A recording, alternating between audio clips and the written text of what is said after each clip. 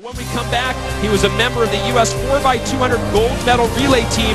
Peter Vanderkaay goes for individual gold in the 200 free after this.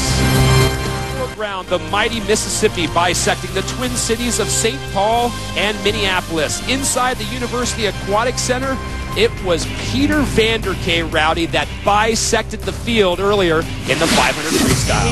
And the scary thing is he did it right from the start, right from the very beginning. And I'm sitting here breaking down every single 100. Every single 100 split was faster than his competitor. And he just jumped out to an early lead. I don't even need to circle him, but there he is right there. You can see how fast he is at the halfway point. Kept building it from there. There's 3 links left.